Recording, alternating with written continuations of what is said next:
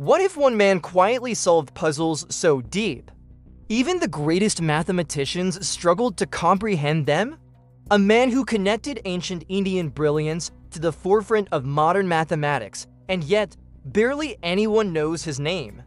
This is the story of Shankar Abhyankar, the forgotten genius who reshaped algebraic geometry and left behind a legacy as profound as it is invisible. The story begins in 1941 in the vibrant city of India. While the world was at war, a quiet boy sat cross-legged under the warm sun, his mind wandering beyond what eyes could see.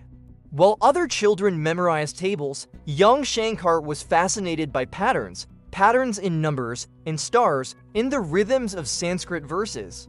He didn't just solve problems, he wanted to know why they worked. That curiosity would shape everything. He grew up in an India that was awakening, a land throwing off the chains of colonialism and daring to dream of its own future.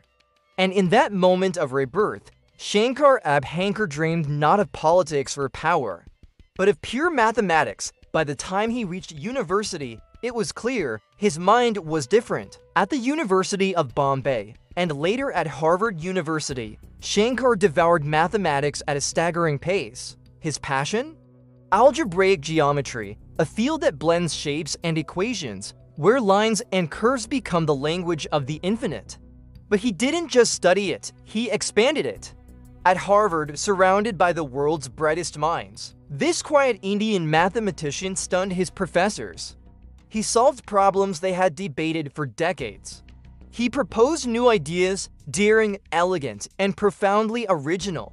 His doctoral thesis on ramification theory and resolution of singularities was so advanced, it reshaped the landscape of algebraic geometry. While others sought fame, Shankar sought truth.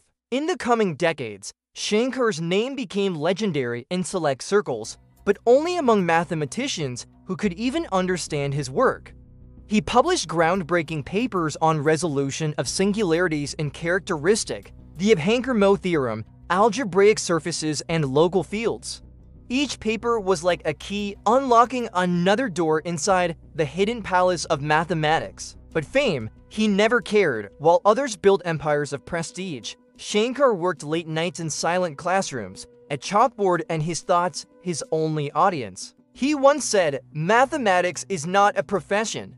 It is a passion, a fire. Either it burns in you, or it doesn't." In the 1960s, Shankar moved to the United States. At Purdue University, he became a professor, not just teaching, but inspiring. Generations of students sat in awe as he unraveled the deepest knots of algebraic geometry with a calm, almost meditative clarity. To his students, he was more than a teacher. He was a guide through the infinite. Yet outside of academia, his name barely echoed. He never courted headlines. He never sought prizes. And in a world obsessed with fame, his brilliance went unnoticed by the masses. But his work quietly transformed modern mathematics. Today, his theorems power the foundations of algebraic geometry, which in turn fuels everything from cryptography to coding theory, from robotics to modern physics. Shankar worked until his final days, still exploring, still curious, still chasing patterns only he could see. In 2012, he passed away. There were no front-page obituaries, no breaking news, just silence. But to the mathematicians who knew, his death was the fading of a star. Shankar Abhyankar was not loud. He was not famous. But he was immortal in the only way that matters, through the truths he uncovered. And that is why stories like his must be told, because genius is not always celebrated. But it deserves to be remembered. If this story moved you, if you believe hidden minds deserve their place in history, subscribe to this channel.